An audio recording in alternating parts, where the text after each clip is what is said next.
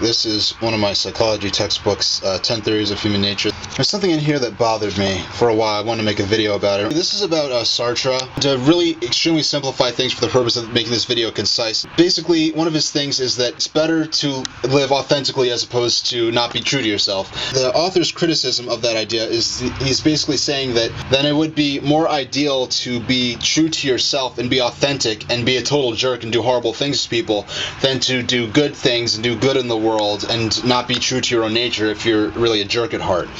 And so how he expresses this idea is as follows. I highlighted part of this. It looks as though on his own premise that Sartre would have to commend the man who authentically chooses to devote himself to exterminating Jews, seducing women and abusing children, or playing computer games.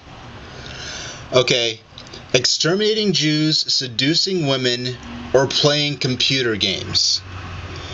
How is genocide and child abuse equivalent to playing computer games?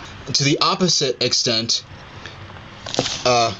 if someone devotes him or herself to bringing up his or her children, helping the poor, or playing music, but deceives himself in Sartre's view into thinking that these objective values, would Sartre condemn this person as living in bad faith, or in other words, being untrue to themselves? So, exterminating Jews, seducing women, abusing children, and playing computer games, whereas raising children, helping the poor, and playing music are the opposite of that. Can you believe that in the year 2012, when more people of all ages, backgrounds, and lifestyles enjoy video games than ever before, crap like this still finds its way into higher learning textbooks, and some continue to believe that being a gamer and being a productive, generous person are mutually exclusive? If you're a gamer, and you're offended that you and your pastime are being stigmatized and likened to evil such as child abuse and genocide, now is as good a time as any to realize that it's going to take a lot more than whining about it on the internet to affect change. There are groups of dedicated gamers out there doing awesome work such as Street Pass NYC, who recently marched as an official walking team for AIDS Walk New York, and SOS Gamers, who have raised money for a multitude of worthy causes, and another group, one of my personal favorites you may have heard of before, the Speed Gamers, who do live stream game videos and marathons to raise money and awareness for a plethora of charitable organizations, has an upcoming week-long marathon for one of my favorite game franchises of all time, Pokémon.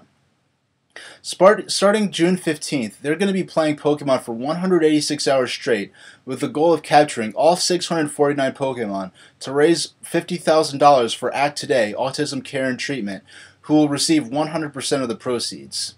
There's also going to be prize incentives attached to this. They're going to be giving away some hard-to-get Pokemon merchandise straight out of Japan, as well as some one-of-a-kind fan-made goodies, including figurines and fan art donated to Speed Gamers by artists and artisans from within the Pokemon fan community.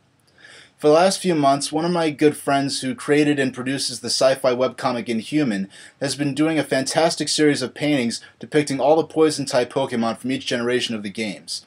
So if you participate, not only are you going to have a great time helping Act Today and being a credit to the gaming community as a whole, but you might even end up winning a cool prize. There's an adorable and a hilarious cartoon on YouTube already promoting the event, so if you're interested, be sure to watch that, visit the Speed Gamers and Act Today's websites, and check out the awesome work they do, and help spread the word about the Speed Gamers week-long Pokemon Marathon starting June 15th. That's all for now, and as always, thank you very much for watching.